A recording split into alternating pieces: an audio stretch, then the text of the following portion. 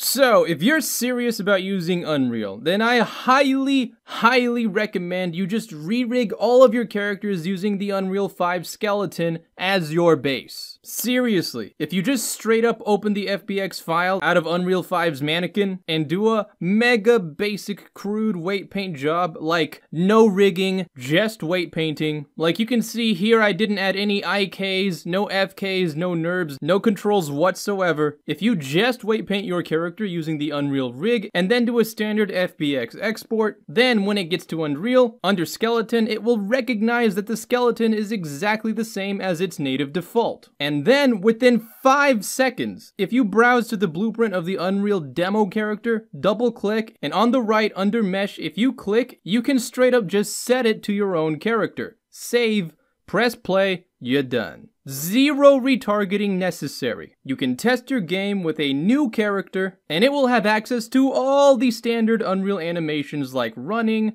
idle, jumping, whatever. So use the Unreal skeleton as your base. It will save you so much time when creating new characters you want to add to your game. Hope that helps, and as always, hope you have a fantastic day, and I'll see you around.